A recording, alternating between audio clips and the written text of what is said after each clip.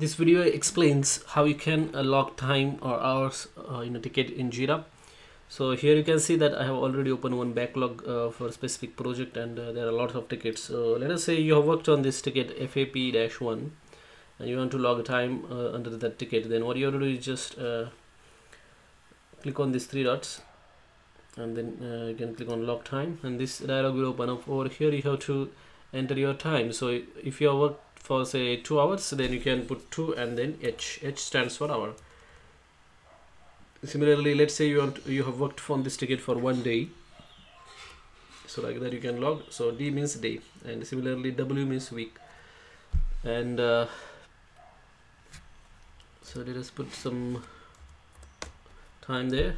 Here you can put the description like what you exactly worked on, and then click on save. So that's how you can log the time right from the backlog screen. But if you open that ticket in a separate tab, then also you can log the time. So on the right hand side you will see this time tracking thing, and then you have to just click on that and then log the time. So once you log the time, how you can view like how much time you have logged for the specific ticket. So for that just scroll down, and then you will see this small drop down over here. You have to click on work log, and then it will display the details. So let me just refresh this one.